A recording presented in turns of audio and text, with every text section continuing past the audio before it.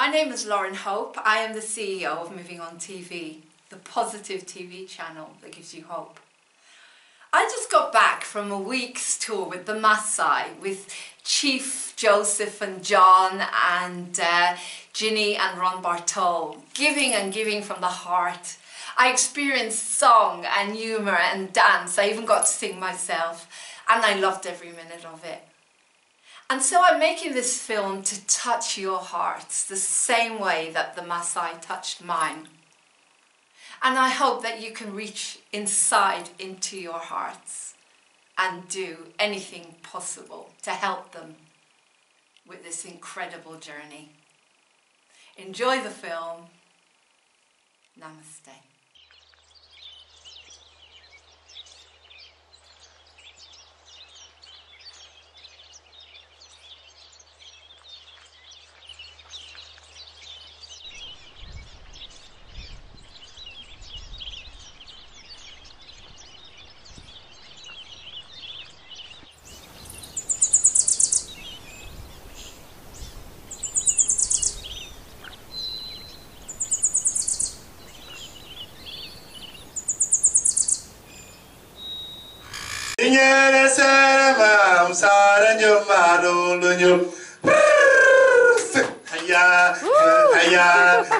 Beautiful ancient culture. And the people live today much as they did back then. Beautiful land, beautiful people, beautiful traditions. Inspired. Chief Joseph, how many years have you been coming to Port Jeff now? Around 5. 5. Okay, for the last 5 years, Chief Joseph and John Laurene Ole Tipanko is his community developer, and these gentlemen have been coming here to Port Jeff for the last 5 years for 2 reasons. Number one, they travel through Suffolk County and sometimes Nassau County to educate, to share their traditions, to tell people what their culture is like. And you know, the more we know about each other, the more the world comes together and the more unity there is. We need more togetherness in the world, so it's nice to know about the Maasai culture. As I was saying before, so many beautiful traditions, some that may need changing. The 21st century has been hard times for the Maasai, and there are some changes that need to be made for them to assimilate. So that's the main purpose, or one of the purposes, of the Chief's visit every year. He travels throughout the U.S. This is just the beginning of the tour. So number one, he comes to educate. And number two, he also comes to fundraise, because many of the traditions are beautiful and some of them not so beautiful. First of all, there is a great deal of poverty in the area. This year has been particularly hard with drought, famine. There's been a very, very hard time getting food and water to the people and also to the cattle. So he needs to fundraise for that. I think the basic 3 for any civilized, any people at all, are number 1, safety, number 2, health, and then number 3, education. My name's Chief Joseph Ole Tipanko, and I'm quite glad that today I am able to meet you. So thank you very much for coming. I bring you greetings from all the way from my village in East Africa, Kenya, and especially from my tribal group of people called the Maasai people of Kenya. I am their cultural ambassador while I'm visiting here the United States. And as you have been told by Chini, we are on a mission whereby we visit schools and even churches and other.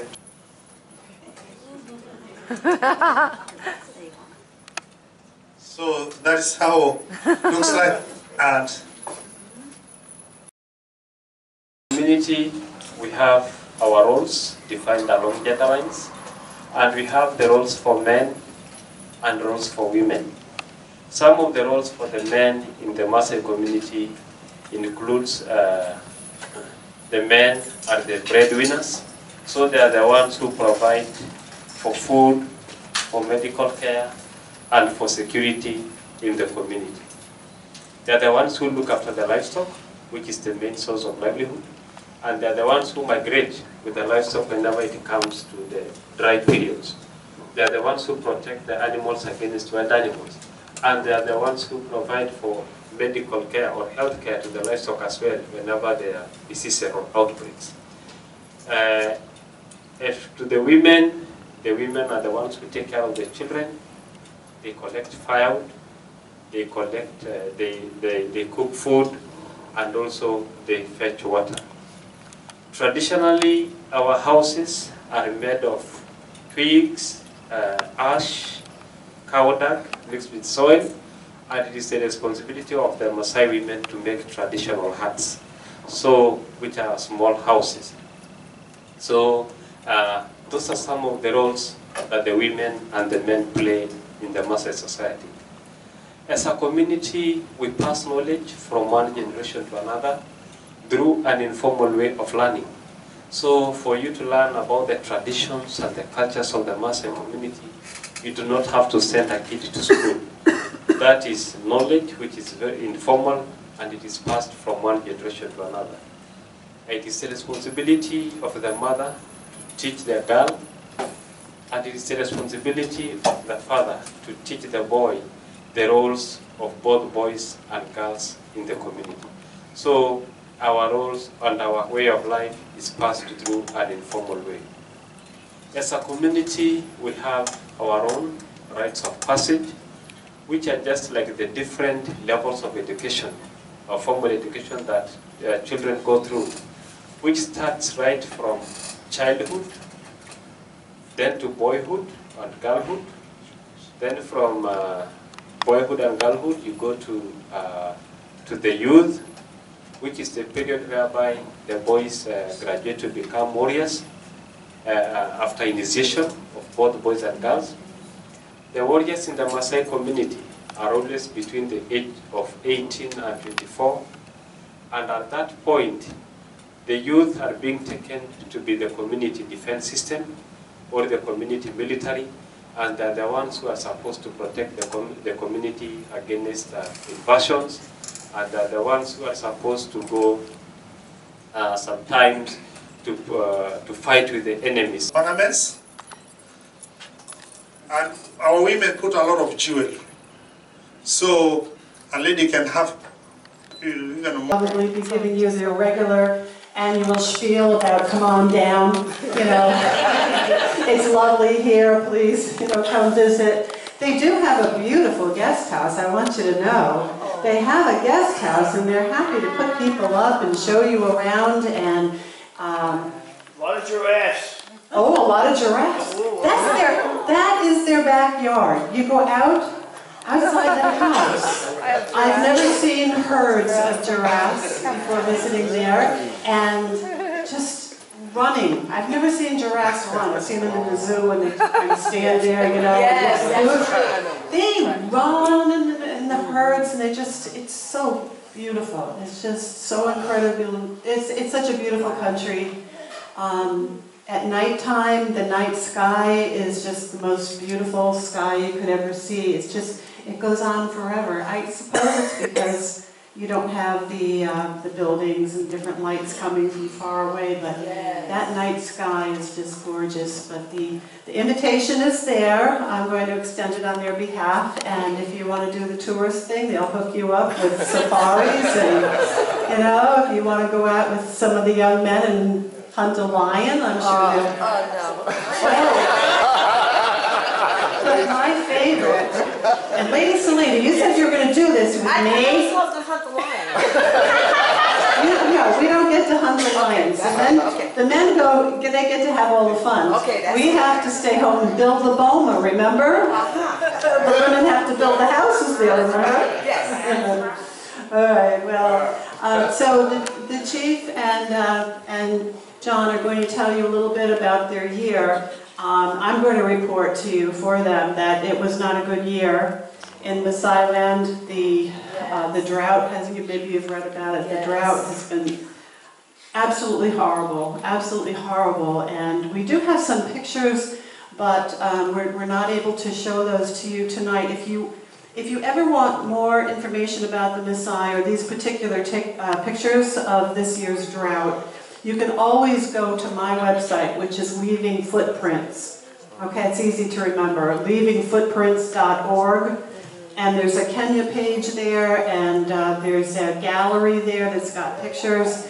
And you can see not only the people, also the livestock that have to actually be helped up because they're so weak. There's no grass. There's been no rain. They haven't had a good rain in 2 years. They have, twice a year, they have their rainy season. I don't know what happens during that season these days, but anyway, I don't want to tell that story. That's for them to tell. Visiting. Last time when we were here, we went back to my village as servants. We went to serve. So, back in Africa, my people are well, and we are doing our normal daily lifestyles. And I was just thinking when I was seated, that in Africa, on the other side of the globe, we have the droughts going on that side. We here on this side, you have the hurricanes. Yes. But above all, I was just thinking, the glory of God is above all. If you will pretend to be brave on the battleground, you will die there.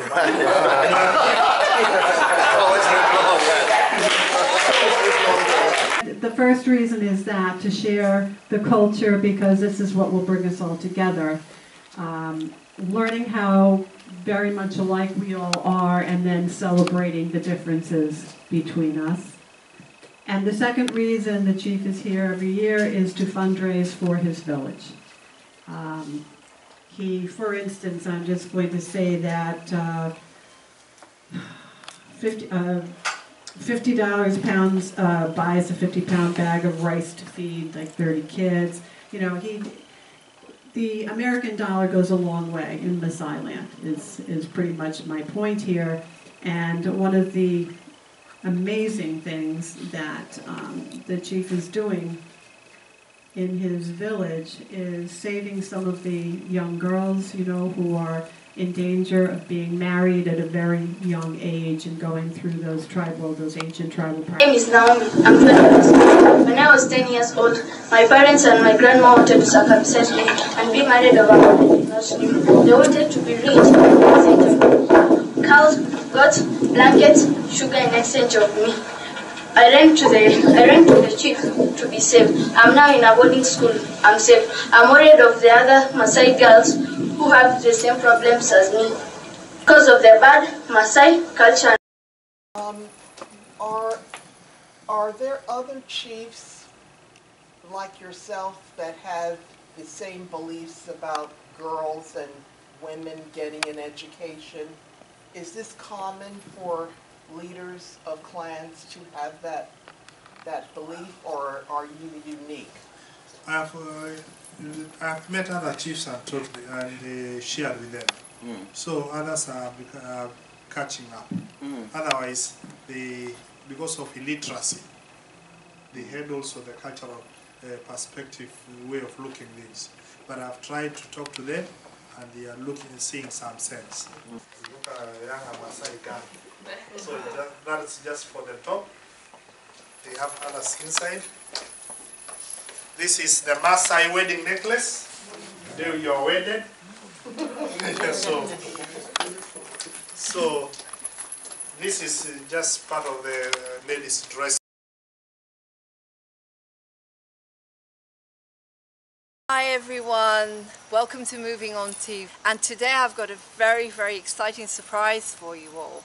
As you know, I've been to Port Jefferson and I've been filming the tour of the Maasai tribe.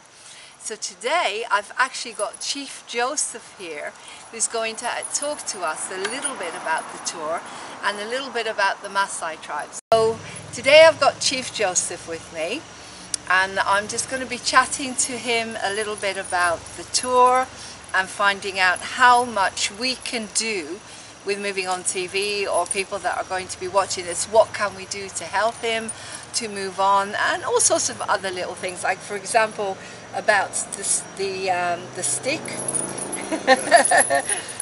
He's going to explain it to us, because I remember you saying something about the colours and everything.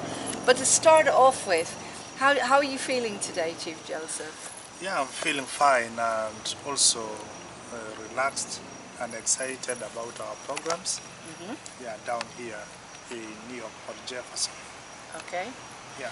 That's great. So how do you feel the tour has been going? Yeah, the tour since we came has started very well on a high note. We have met a lot of people and even come to know you and the programs that you do with the TV station. Yeah. That's great. So tell us a little bit about how it started. Where have you been this tour? Where have you gone to? What have you done? Yeah, my name's Chief Joseph Ole Tipanko from East Africa, Kenya. And I come from a tribal group of people called the Maasai people of Kenya, who are a nomadic pastoralist group. That means we keep cows, goats and sheep. And when I was appointed to be the chief of the people, when I was 18 years old, I was entrusted the mantle or the mandate of leadership of my people. Sorry, can I stop you there? Because that's I had a question about that. When you say you became the chief of the people, were you voted in, or was this something you inherited from your family in some way? Okay, when I talk about being a chief, I am talking about a traditional chief. So there is no election like where we have today in the modern world, where we go to the voting and say maybe some sacred ballots or something like that. But I was chosen in a traditional way, where I was appointed among a group to be the leader of the people. Okay, okay, that's fascinating. So what are your responsibilities then as the chief of the Maasai village? One is that I officiate the traditional initiation ceremonies of the youth, and also during when they have these ceremonies, I participate in them. I give them guidance and counseling on how young men will grow to be responsible men in the society.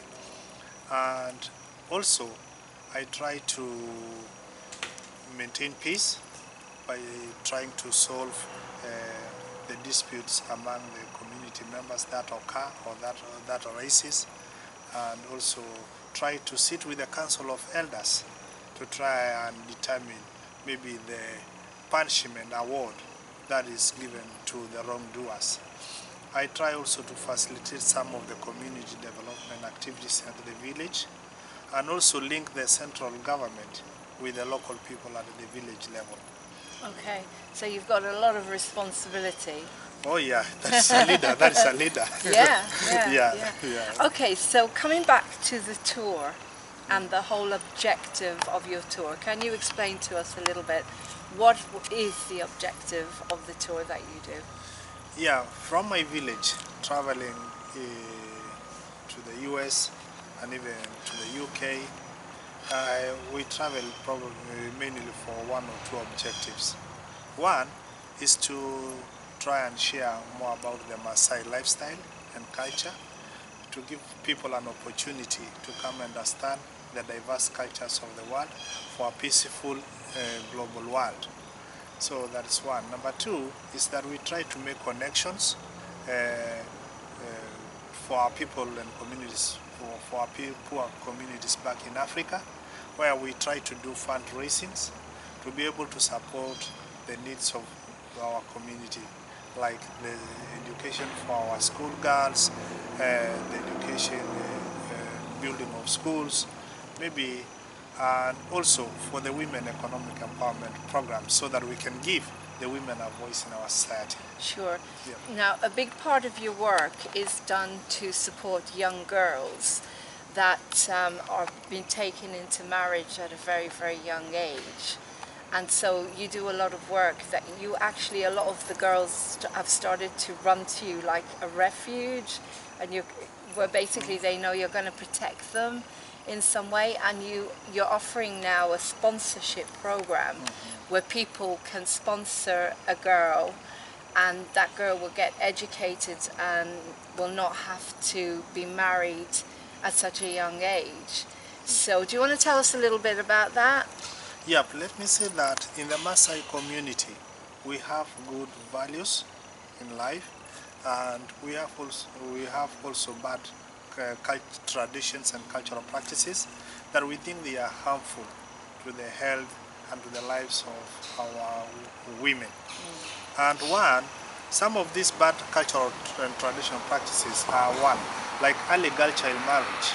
So like a girl of between 12 to 16 years old can be married off to an elderly man, or maybe an old man of 40 years and above, who this girl has never met in life. So the early girl child marriage, it denies the girl an opportunity to education. So another thing is that another bad cultural practice is female genital mutilation or female genital circumcision. So the Maasai girls, when they undergo this practice, it has a lot of health implications, because during childbirth there is a lot of complaints from the women. They bleed a lot. They cannot walk long distance to fetch water for the domestic family use. There is also a lot of contamination, or there is a lot of diseases that occur as a result of that. So we try to stop that. And also there is polygamy, whereby a Maasai girl is treated as an asset to earn family dowry. So we are trying to stop all this, so that, and this is through, when we try to stop, we rescue these girls and we try to give them an opportunity to go to school. Okay, by offering a scholarship program whereby we can put these girls to a boarding school to save them, so that they can have a bright future. That's fantastic. So you're very enlightened. So you're very enlightened, and you're basically brave enough to say that you want to go out there and change this. So have you had a lot of opposition from, would you say, the old Maasai? Do they give you a lot of opposition? Because, as I say, this has been going on for a long time, but you know in your heart that you don't want it to go on anymore, and you put so much energy into it. So it's very interesting to know, what is it that you must have a lot to work against? Yeah, you have to know that this is a tradition or a cultural practice that has been going on for ages or for years. And I have been facing some opposition here and there, especially among the elderly parents, because it is something that they think that we are going against the tradition norms. And the parents also would like to train their girls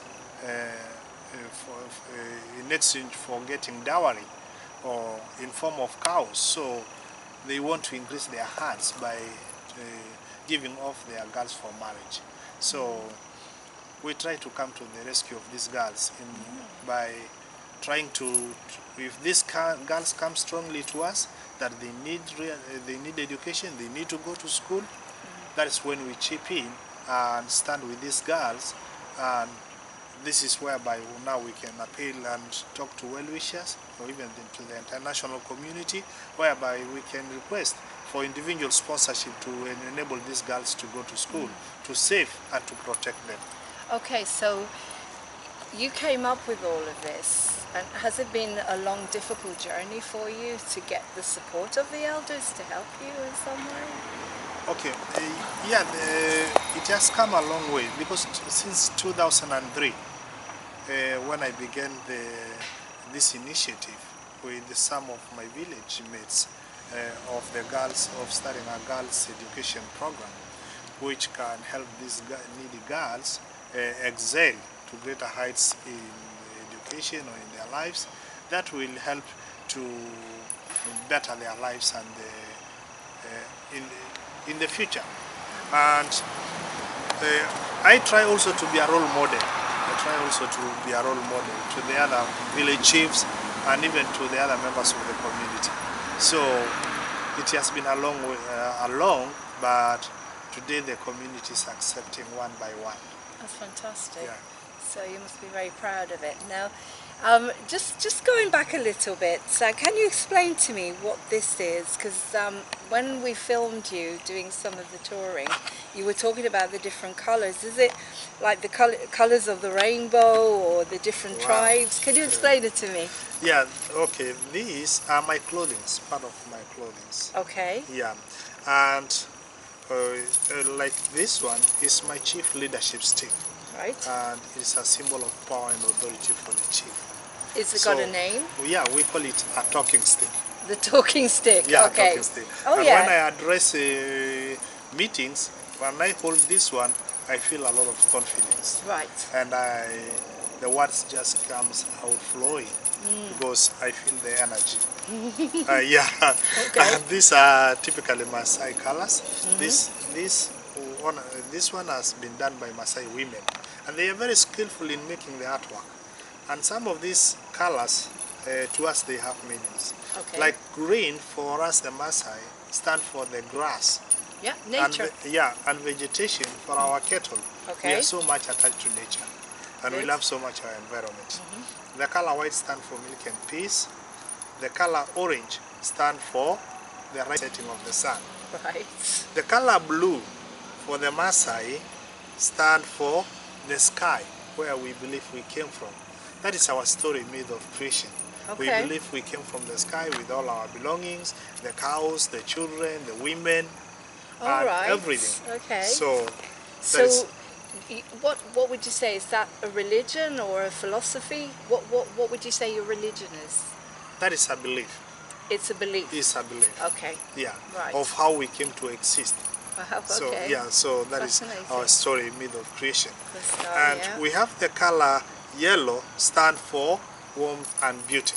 Okay. We have the color red, stand for braveness, courage, or even blood.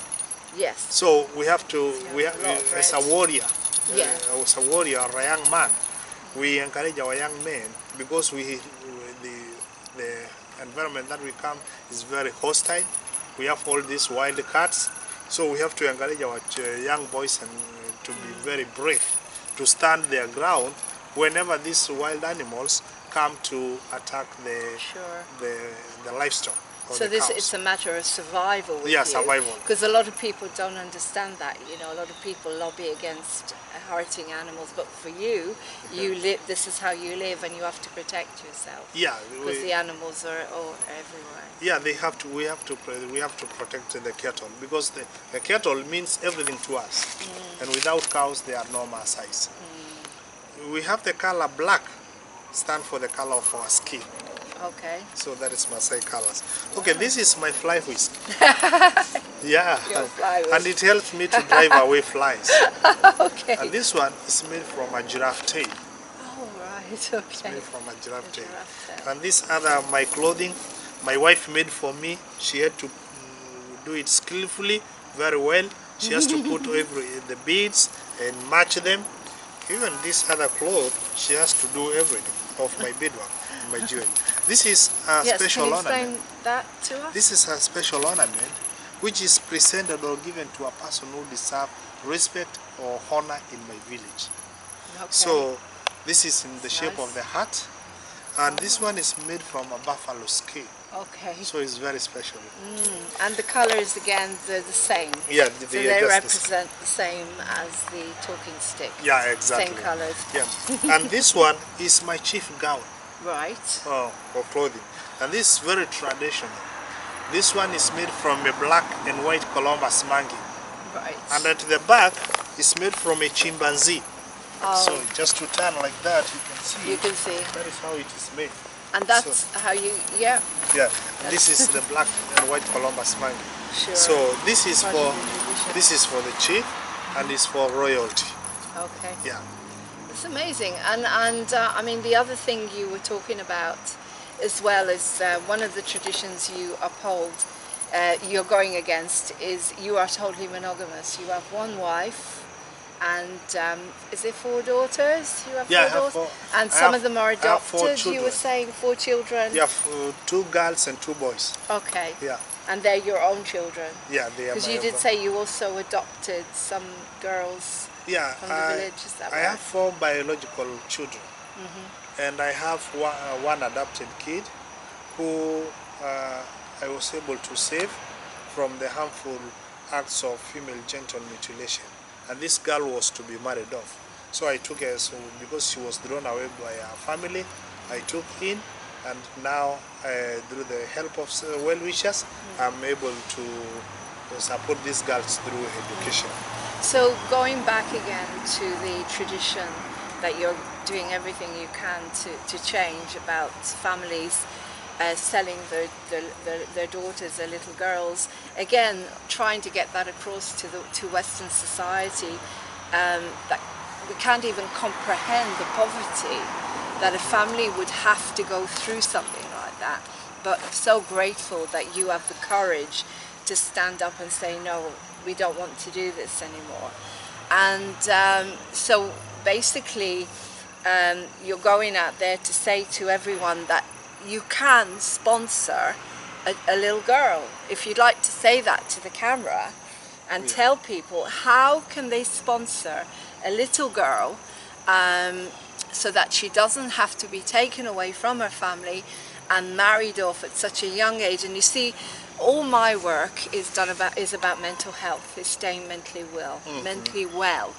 And I believe that a child that's going to go through something like that will be shocked and will become mentally ill. There'll be too much shock for them to deal with.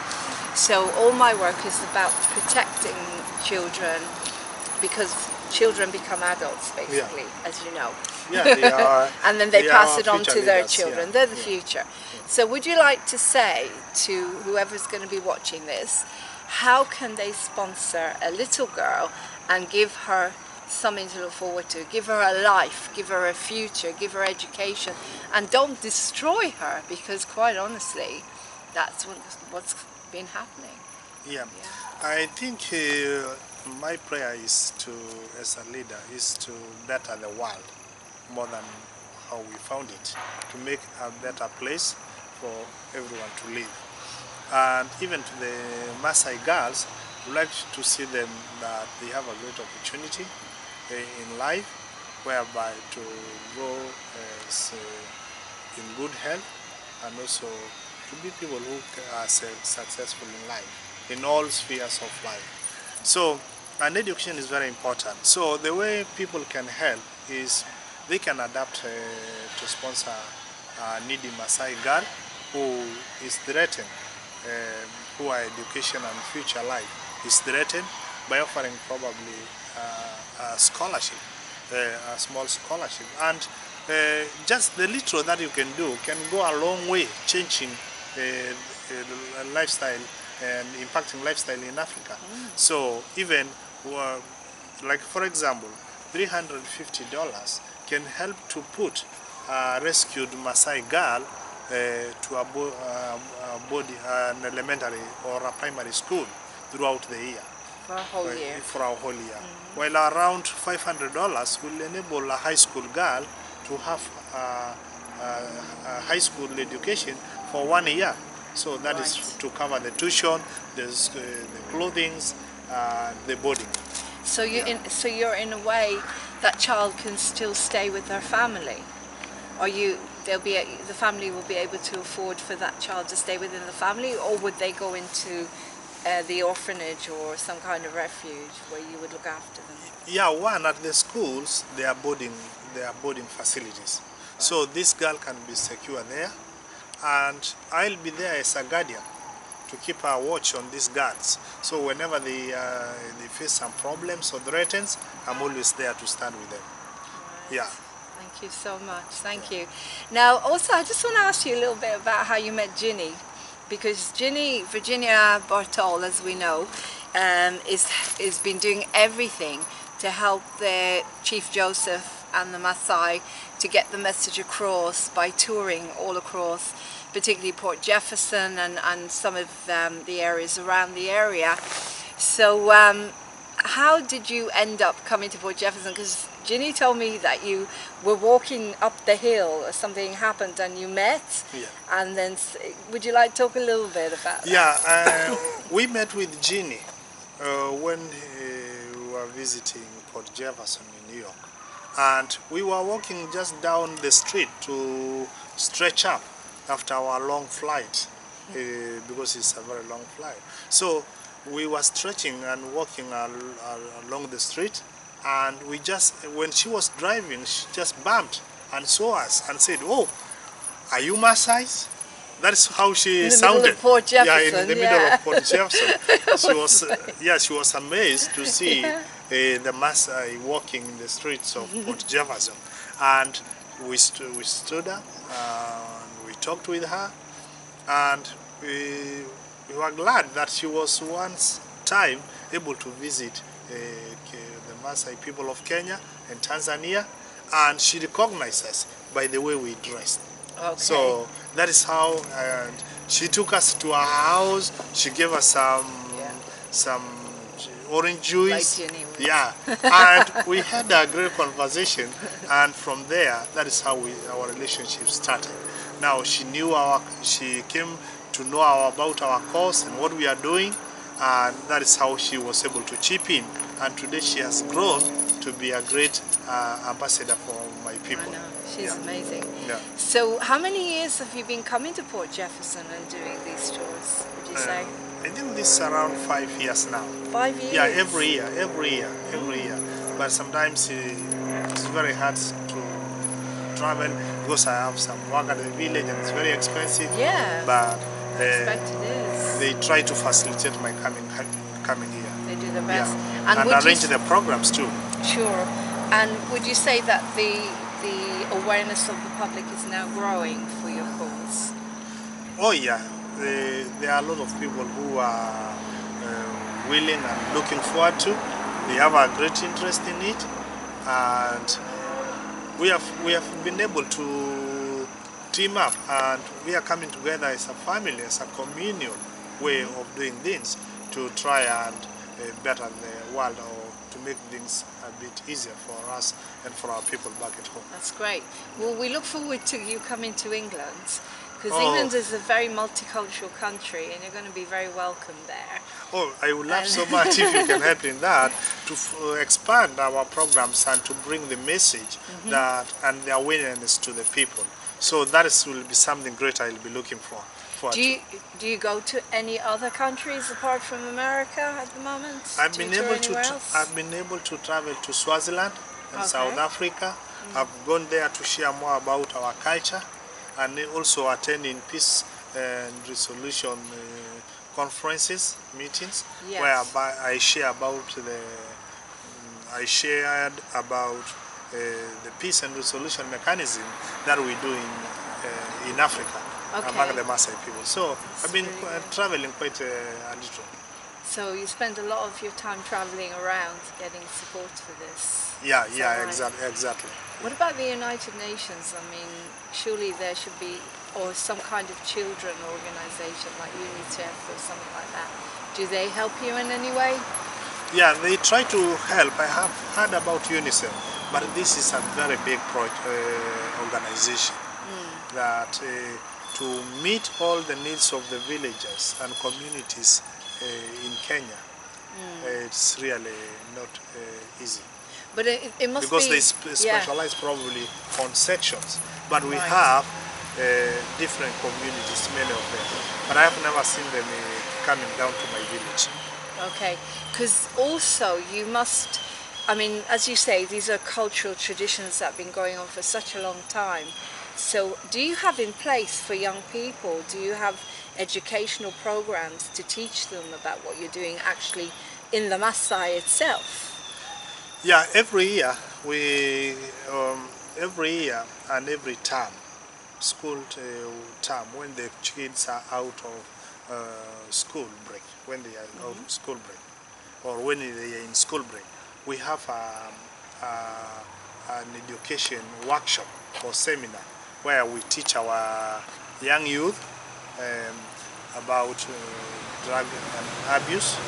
We try to create awareness, the health impacts and the social impacts. We try also to teach the youth on career. We try also to teach them on and give them guidance and counseling, and also create awareness of HIV/AIDS. And we try also to share with them about gender equality. Yes. Yeah, gender equality. Okay. Yeah. And I just had another question, because it was interesting. When we came here, you had a bit of a headache. Yeah. So this is going into another subject, which I'm very interested in. Now, I advocate a lot of the time using only natural products and the mind to heal everything. That's how I feel. So if you got a headache when you were at home, you wouldn't take Nurofen, would you? No, we don't. What would you do? Yeah, at the village, I have some herbs that I can get from my immediate environment.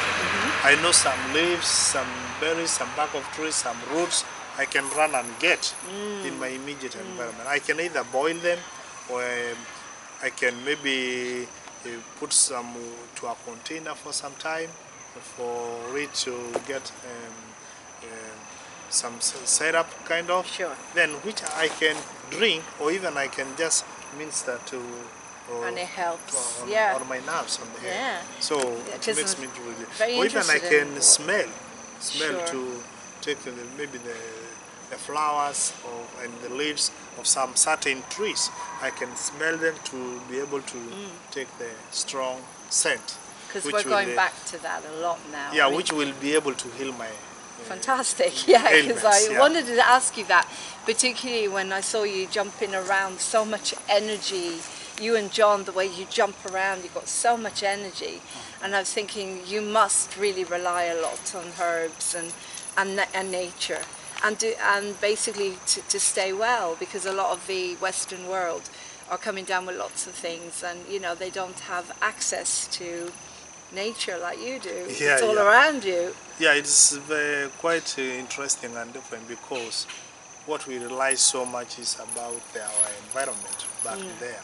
So it's not like we don't have like the big stores or shops where we can run and buy all this, but we still live in our own natural habitats, that is in our lands, where we don't have all these commercials. Yeah. Okay, and you have a guest house, so if people want to come and visit the Maasai, there is a guest house that you run. The people can actually stay there.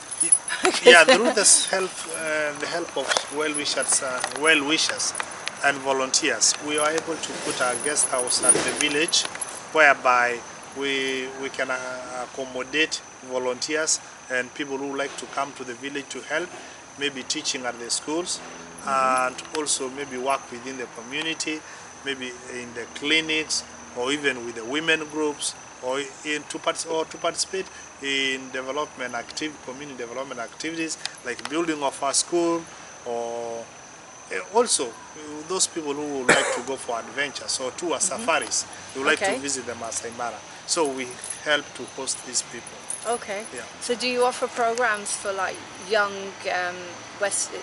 young people that want to come from Western countries? Can they come for a certain amount of time, maybe work in the village and get to know the culture and everything, and become like volunteers? Do you offer that? Yeah, we have those opportunities for students who like to take their summer holidays, maybe students who like to take their summer holidays maybe for 1 or 2 weeks. We have programs for them, and we have also for those who have completed high school and would like just to have a break before they join college or university. We have also for the parents who like to just go and do some kind of community service work or humanitarian helping, that is to do in charity. We have all these programs. Okay. So, and just so where do you go now? Where are you going the next few days? Because you go back on Sunday. So where are you going to be going the next few days? yeah, we had an invitation in Washington, D.C. to talk with the American university students there. Good. So we are looking forward to go there and talk to them before we return back home. That's fantastic. Now, if Yeah. people want to get involved or sponsor a child or anything, do you have a website, or how do they get in touch with you, Chief Joseph? What's the best way for if you want to literally say it to the cameras, so Yeah. we can put that underneath as well. So how do people get in touch with you? Yeah, if people would like to get in touch with us, we have an email address, which is koisele@yahoo.com, or they can get all this, our information, from livingfootprints.org. Leaving footprints. Yeah, or living. Yeah, living. L-E-A-V-I-N-G. Thank you so yeah. much, Yeah. Chief Yeah, Joseph. living. Yeah. I don't need to ask you to sing because I've got lots of that anyway from all the touring that we've done. Yeah. And you've also explained what the singing was about. It's lovely to meet you. Oh, thank you so much. It was nice meeting you. Thank you. And okay. welcome to Africa. Thank you. Yeah, it's actually beautiful out here today, Port Jefferson. Today, I've been interviewing Chief Joseph of the Maasai tribe, and what an incredible man. What an incredible man. You see, on Moving on TV, we only put people that are going out of the way to make the world a better place. So next I'm going to be interviewing John, who goes on tour with Chief. I am interviewing the Maasai tribe representatives. We talked to Chief Joseph and heard some incredible stuff about the tour and a bit of background. And now I have John, who's sitting here with me, and John is part of the tour. So John, how did you get involved in the tour? I first got involved in the tour back 3 years ago when I was attending a United Nations Teachers Peace Conference, Education and Peace Conference. And that is when I met our hosts and the team that is coordinating activities for us here in the US. Okay, okay. So you're part of the Maasai tribe, and so basically, did you know Chief Joseph before? Well, you must have known him before, and all the work he's been doing for the Maasai. Is that right? Yes, I know Chief Joseph since yesteryears. Being a member of my community and at the same time a member of my village. Back at home I am a community social worker.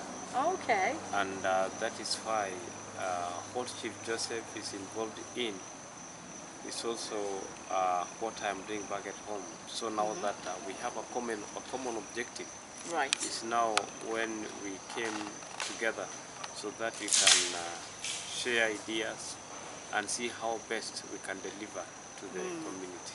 Because we were talking about how difficult it must be because of all the traditions, years and years and years of these traditions, and then you've come along with this revolutionary, positive, inspiring program to change lives of loads and loads of young women and children, you know, to create a better society.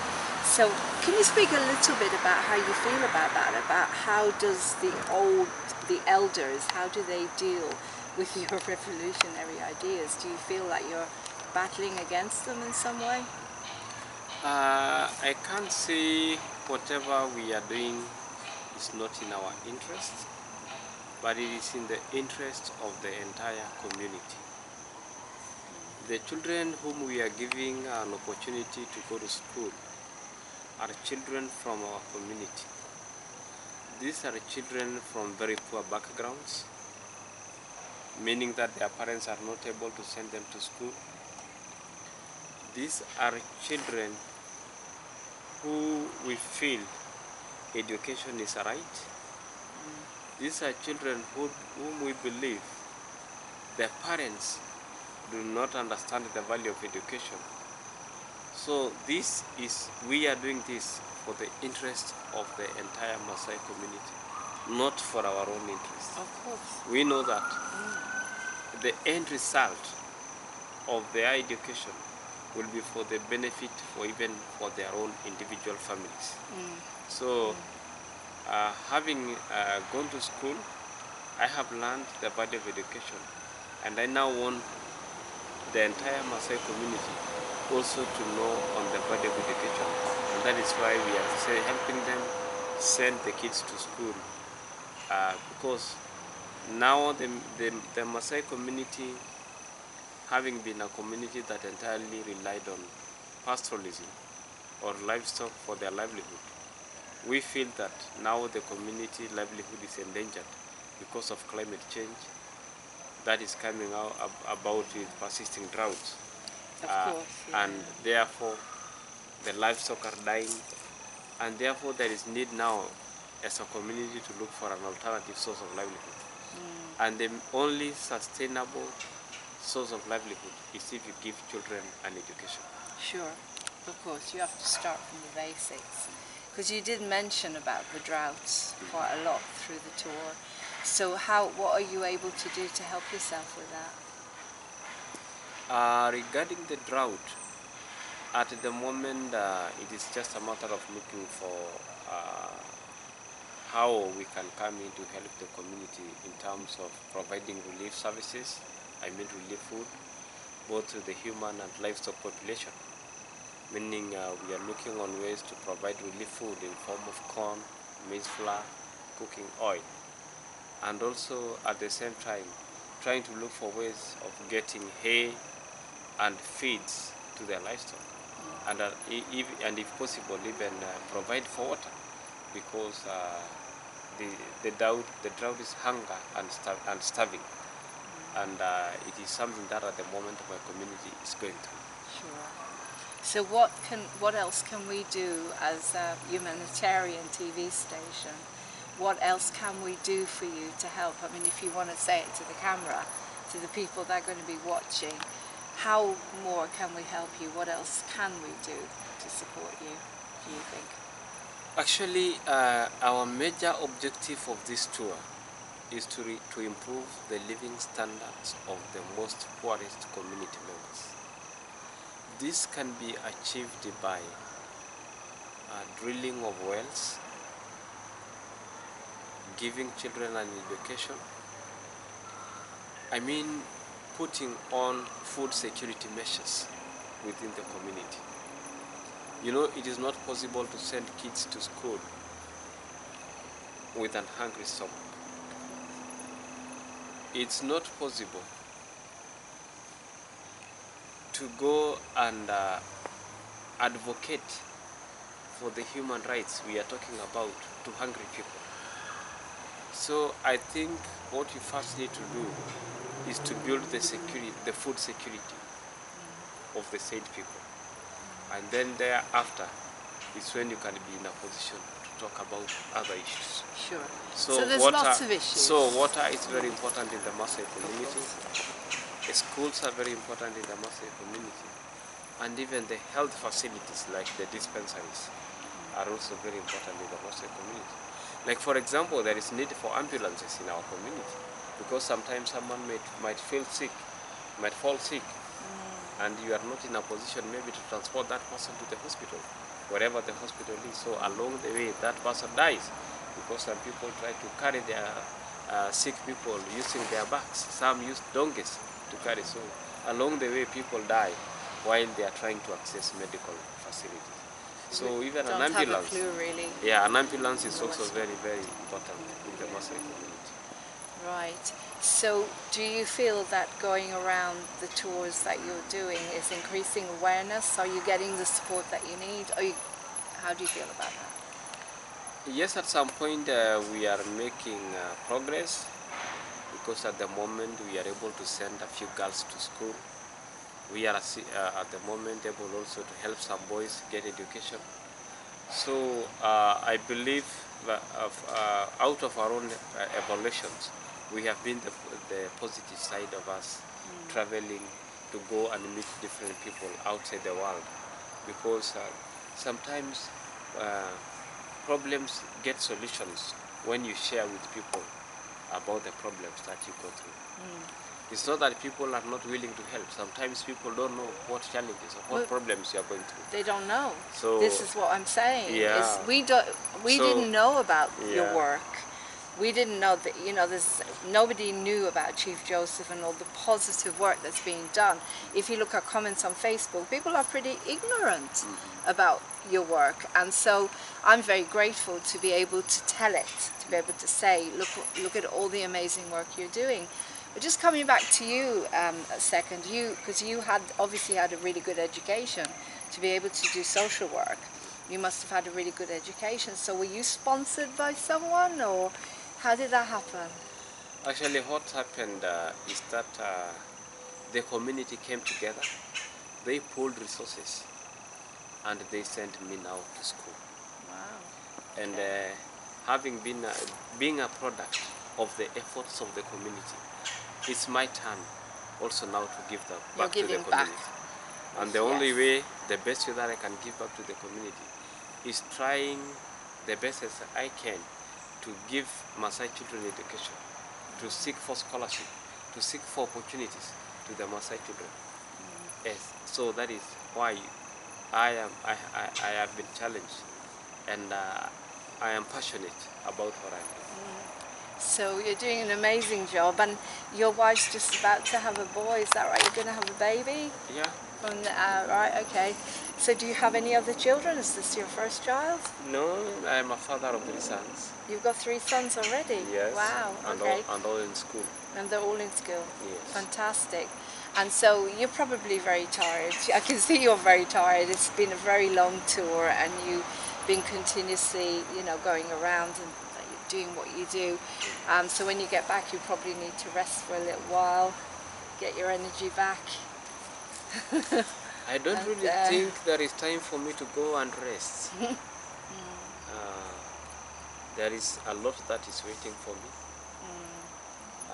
The community is expectant. They expect to hear from me. There are so many people and so many children who need scholarships. Yeah. And when they heard that I was coming to the US, so many sent me with applications for sponsorship opportunities. Right. So as soon as I get back, I will go and sit with those families and discuss with them, share with them the opportunities that have come along our tour, see how we can share the little resources that we'll be able to raise through the tour, to make sure that the community have benefited from my services. Again, you know, at the moment, because the community is going through a very hard time because of the drought, there is very little time that I have to go and rest. So resting to me you can rest this evening. Is like a vocabulary. You're in Port Jefferson. Gee, we're in a really nice place. You can hear the birds. It's lovely here, being outdoors and being able to talk to you. So thank you so much, John. Thank you for all the amazing work you're doing with Chief Joseph, and hope everything goes okay with your wife, and you know that everything's all right with the new baby. And keep in touch with us. As I say, we'll do whatever we can to send out the message as much as we can, and you know, and look forward to hearing great results. So thank you so much. Thank you so much for giving me this opportunity. You're welcome. You're welcome. Thank you, John. Take care. It's an amazing, fabulous interview with Chief Joseph and John from the tour, the Maasai tour. I'm signing off here on Moving on TV. We cannot grasp how people live, how the Maasai tribe survive. We cannot grasp how it is to not have water, to not have food, to be so poor that you cannot educate your children, or that you have to, in a way, sell your children because you're so poor. We cannot grasp what these people are going through. And we are so grateful to visionaries and amazing leaders that we've just seen that have the courage to stand up and say, we don't want this anymore. We want our children to have more. We want them to be educated. So we're asking you, do whatever you can. Christmas is coming along. The perfect timing. For the cost of 2 presents, you could sponsor a little girl I think it's about £300, maybe a bit less. You can sponsor a little girl for a whole year to go to school, to have an education, to not need to be married out. And what I believe that if this child is put into a situation like that, she will become mentally ill. It is not a natural thing to do. So that's what I'm asking, is go on the Maasai tribe website, check everything out, and look inside. Do you really need those toys that are going to be thrown in the bin in January?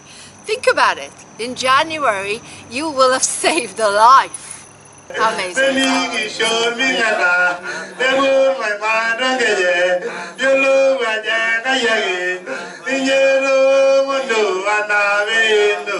You are the only God who is able to do what you did to Anna, giving the child at an older age. So it's just a song that we're praising God, to give God all the glory and all the honor of all the good things that He has done. Okay, thank you. So there is a lot of variation in the years of going to school. So from the elementary school, which is primary, from class 1 to class 8, even in the first year, I had a boy who is in class, who was in kindergarten, and this boy is 13 years old. So, because of the cultural, the Maasai cultural traditions and cultural practices, this boy was not given an opportunity to go to school. He had to go and attend his father's cows and goats and be a shepherd. So most of his early years he wasted, and these are the kids that we are trying to rescue, so that they can get an opportunity to go to school. And also the girls, they are not given equal opportunities to go to school because of the same things, the bad Maasai cultural traditions and cultural practices. You can meet a Maasai girl who is either of her teenage years, and she might be in grade 2 or 3, or either she's just starting grade 1. So by the time even these girls try to go to grade 8, might be because of maybe the cultural practices, not many of them make to grade 8.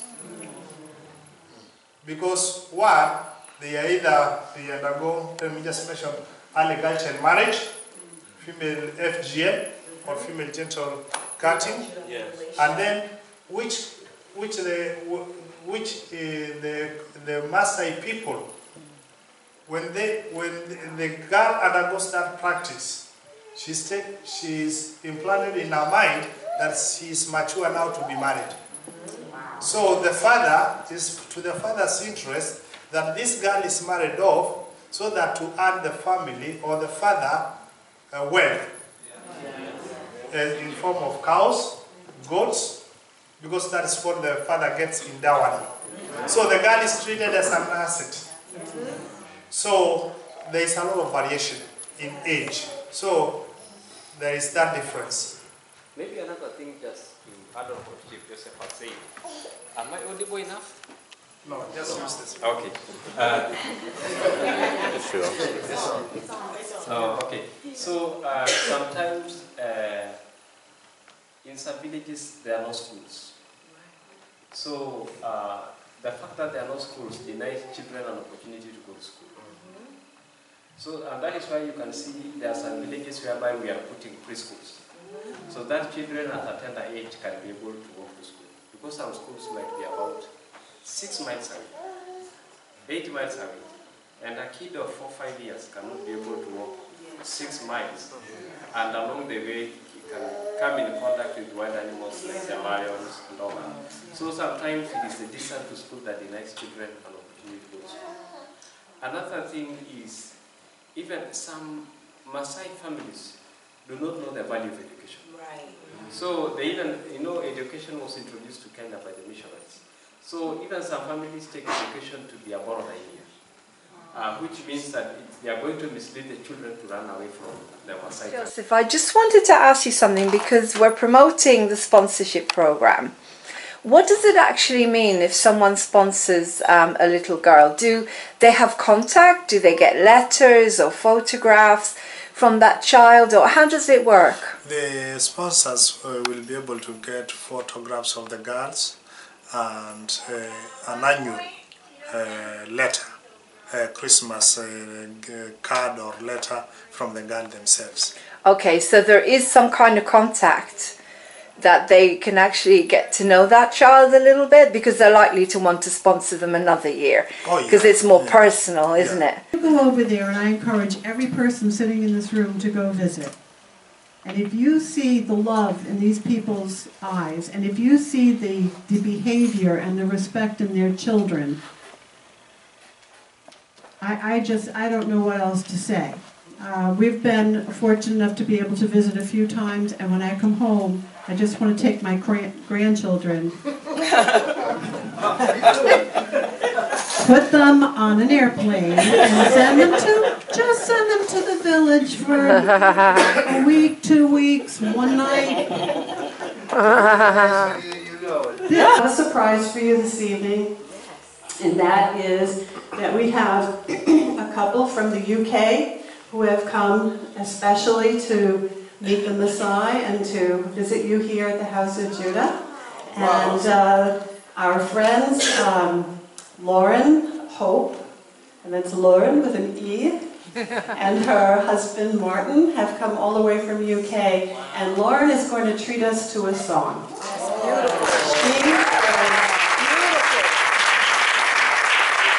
I'm going to make sure I don't forget anything here. She's the founder of Moving on TV, Moving on Theater, and she's also the director of social media at WMAP Radio, which is right here out of Port Jefferson. And also check out WMAP Radio, because that stands for World's Most Amazing People. And I want you to know that your pastor and your lady here are, we all know, among the world's most amazing people, and they have been interviewed, and I think the station is going to feature that interview all this week for, you know, just because they are, that's who they are.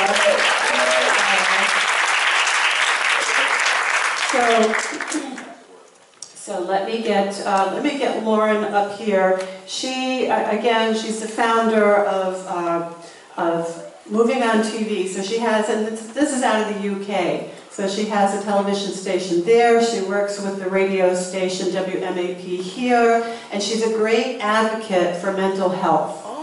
So this is, this lady is beautiful inside and out. She is a person who is so filled with love and so full of compassion and kindness, and she has dedicated her life to helping people with any sort of mental challenges, in particular those with borderline personality disorder. That's her thing here. And she's amazing. So because I've talked too long already, I'm going to introduce Lauren. She's going to sing you a beautiful song which she wrote. And she was inspired, the song, after 9/11. It's called I Wish You Peace, Every Race and Creed and Color. And it's about global unity. Right? Interfaith, bringing us all together, no matter who we are. I'm Jewish. Well, I grew up in Israel, but I believe that we're all the same. We're all here to make the world a better place. So I wrote the song to bring us all together. And if you go on movingontv.uk, which is my TV channel, you can watch the film with 1,000 children from where we live in England, all singing for peace. And it's like Casey's station, World Most Amazing People, my station Moving on TV, or a YouTube Moving on TV community. You'll find all my programs. I do it to make people happy. Instead of listening to the news and getting unhappy and depressed, I healed my mental illness without medication.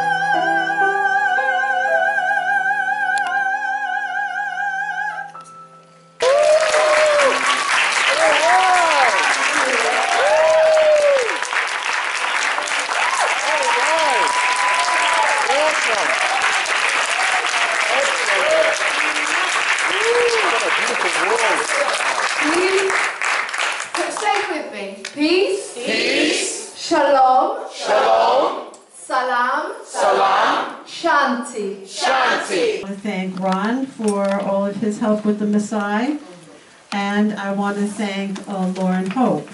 How'd you like that soprano that opened up today? Beautiful, right? Okay, and I want to thank Ron for his sponsorship of. Well, we did the older sister, so we wanted. Yeah, we got to. Well, we had sponsored one of the girls through high school, and so Ron has volunteered to now support her younger sister.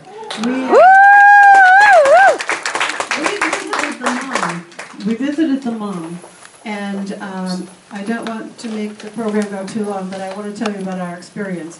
The girl that we sponsored was in school, happily, so we stopped to say hello to the mother. The chief took us there. The mom is a widow. She has 4 children. She lives in a boma, which is the Maasai, typical Maasai home, which is like a hut. So she's got dung and mud, with sticks to hold it together.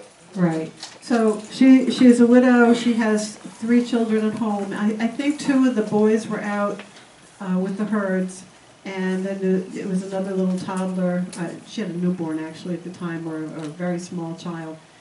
But this woman was living in such poverty, She could not feed her family. And I could then understand how you would take your oldest daughter and accept some cows, some sugar, some blankets, to send your oldest daughter out where you know she's going to be fed, she's going to be taken care of, and you would then be able to feed the younger ones, you know, for a little while.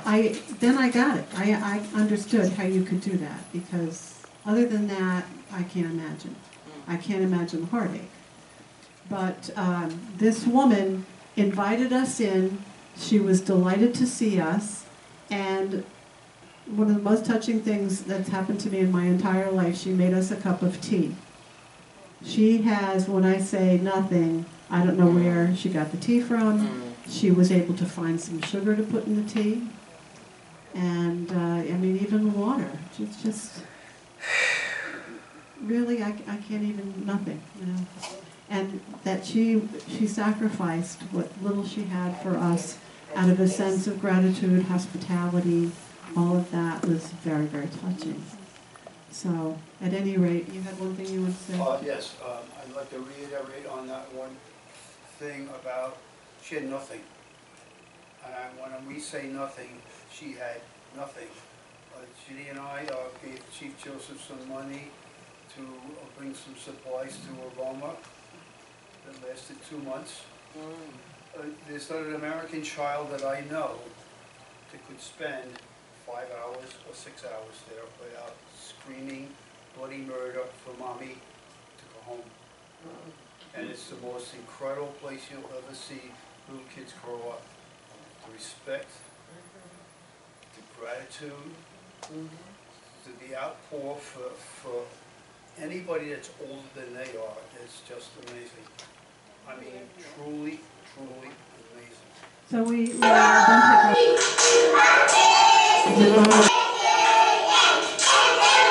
So Ginny, what was the main aspects about the tour with Chief Joseph and John? What did you feel was achieved by the Maasai tour? Oh, Martin, it was a very full week. It was a draining week. It was a fabulous week. I just love those guys when they come in. I call them the boys. I love the boys when they come and visit. But it is a whirlwind. And at the end of the day, I would say we made a lot of money for them to take back to their village. We're going to feed a lot of hungry people. We're going to get some feed for the cattle that they can't drive to greenery because there is no greenery after almost 2 years with no rain.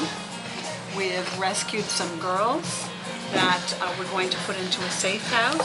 There are a bunch of 10 to 12-year-old girls who would be getting married very shortly and going out of their village with older men that they've never met before to become their wives and raise a brood of children who instead have scholarships to school, thanks to people like yourself, who yourself and your wife are sponsoring one girl in high school, which we're so grateful for. So there are a lot of people here in New York that have a new respect and understanding, I think, for them. It's a very important part of their trip. They explain the culture. There are a lot of people here. I even saw the word savages one time used on the internet on a message. And it's so unfair. We have so much to learn from the Maasai culture. There's so much love there. There's such a sense of community there. And there's just such a sense of caring, respect for the elders, and value on education. There's so many wonderful things that we can learn from the Maasai, as well as their history. So they were able, in this one short week, to share their culture with many people, and in return to be able to help their village in immeasurable ways. People here have literally saved lives in this island this week, so I'm feeling pretty good about it. Thank you, Martin. Thank you so much, and to Lauren, both of you moving on TV, I thank you so much for your interest. And it was good to find out about a tribe that I've really, to be honest with you, I've had not an awful lot of interest in, but I've certainly got an interest in now. And it certainly taught me, and it's taught a lot of people, I think, of different cultures and and how more can be done by a nominal amount by our standards to help them lead a life that we take for granted. And, so do you feel different now than you felt when you first came on the tour? Of course. I mean, you can't not be moved by some of the plight of these people and some of the stories you hear. We live in our world, we have our problems, and they are problems. They live in their world, and their problems are their problems. So it is a compare and contrast, and it's just good to know that we can help somebody, and others we can help them with just the smallest effort. We can help them. Thank you.